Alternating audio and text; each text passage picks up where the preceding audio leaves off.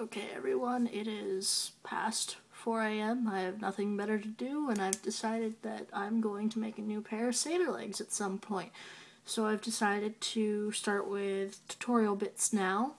I did promise one at one point, and I would enjoy actually making a new pair. So I'm just going to bring out some of the sketch stuff that needs to be done in order to make said Satyr legs. And you guys can't see that. So basically what I start with is a rough sketch of a basic leg form. Now,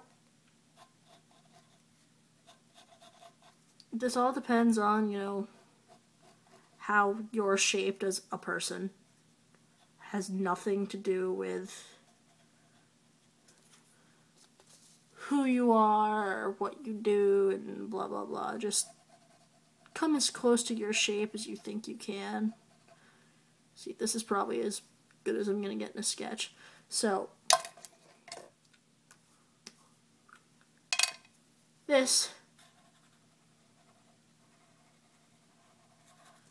is your basic shape. Now,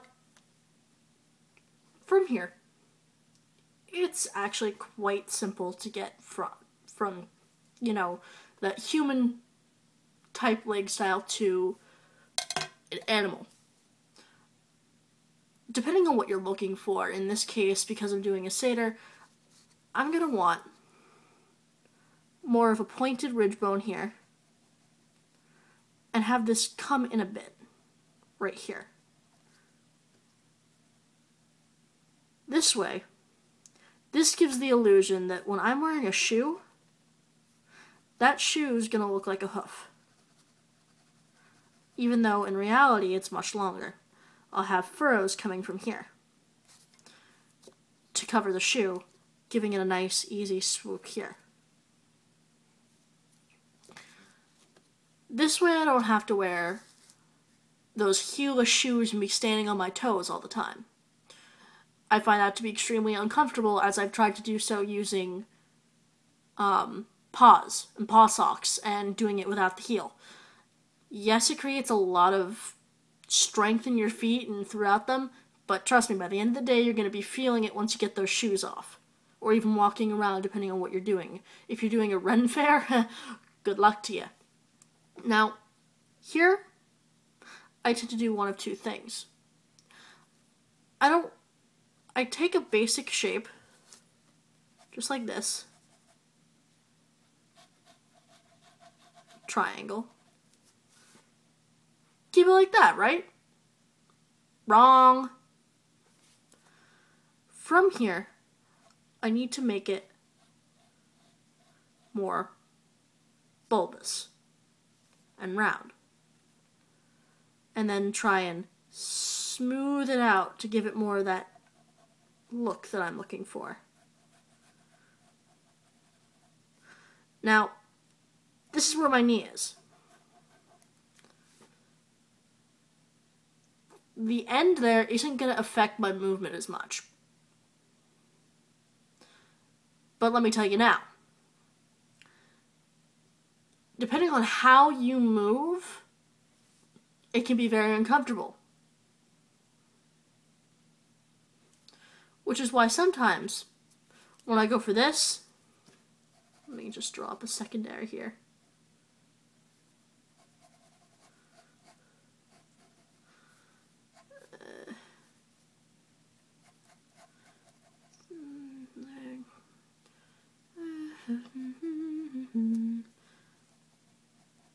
Just don't mind how nonchalantly I do this. I've been doing it too long, if you ask me. Because when I did my first pair for a customer who asked me if I could make them. Okay, so this is essentially my kneecap right here. Because this person was so skinny and had very long legs, all I did was take this and come across here. and give her a bone here that was a bit more wide, coming down, and she wore chunkier shoes. Now, a lot of people ask, well, what about this knee piece? Simple. Because of how it comes off on the leg, you're going to want to cut that so this opens and closes when you move. Easy, right? Not quite. See, even with both of these patterns, you're going to want to cover it and smooth it out. Now, when you're cutting the foam, I recommend using a electric carving knife. It's a lot smoother, a lot easier to work with. It's not as hard. And quite frankly, it cuts as though butter through a knife. Just, yes. I've been able to work with one. I had the distinct pleasure of doing so, and I enjoyed it. Now, when you attach either this piece or this piece, cover it with quilt batting. That way you can get rid of any unfinished edges that you couldn't quite, carve off. This will allow for the legs to look more uniform, not as lumpy. And then what you're going to want to do is cover it with a very smooth material, like a satin or cheap lining that you can get cheap at a store. You don't want to do that until after you attach it to the leg. Again,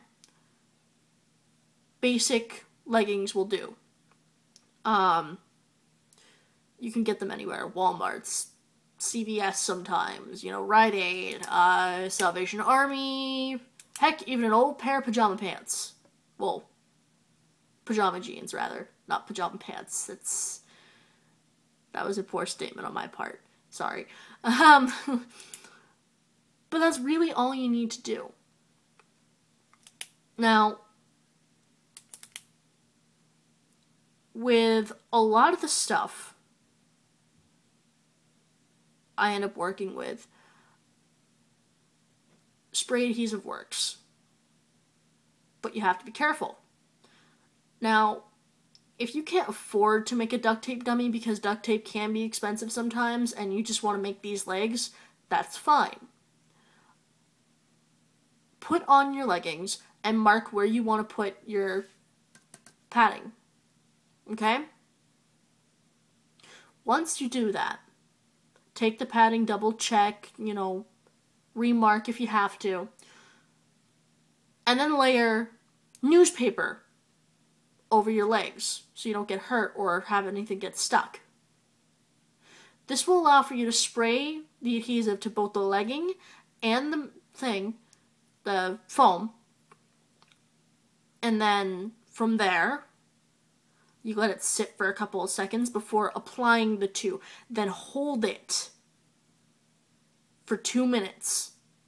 Check every once in a while. If it's not done, add another 5 or 10. Depending on how much you put on, where you put it on, and your body heat, it might take, the time varies between 5 and 10 minutes.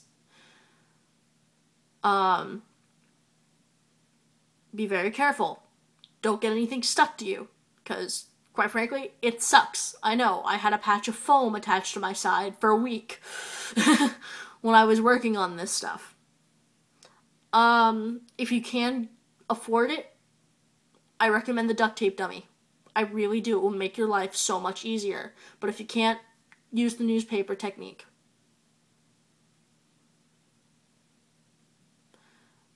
Once all your foam is set, you're going to need to hot glue the batting and everything else. Or you can just spray adhese that as well if you want to. That's up to you. From there, what I like to do, wearing the padding in the legs, I lay down on the strip of fur I'm using at the given point in time and wrap it around one side of my leg and get, a general idea of what needs to be done. So, say, from laying down on a flat side to the center of the leg, it's another 4 inches at a 2-inch inseam. So, when you're going to cut this pattern out, don't mind me as I make the dotted line of doom.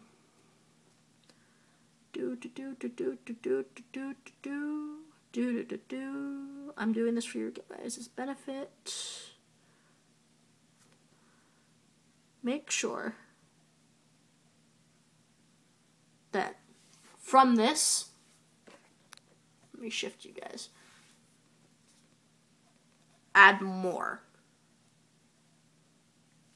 Maybe not that much more, but you get the basic idea. Guesstimate. And if you feel like your guesstimate's wrong, guesstimate again. It's always good to have extra. Because then you can say it's too baggy in here. You can always just take it in.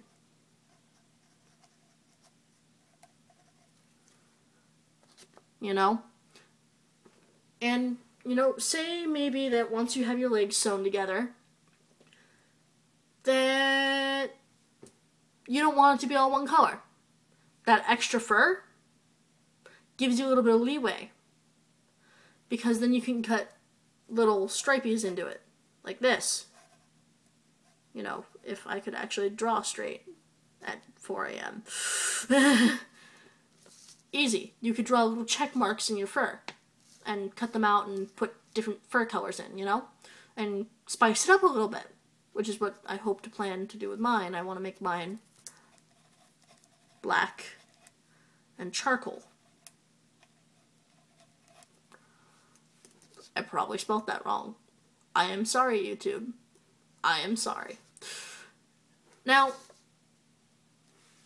this pattern is typically more or less what I would use for a wolf.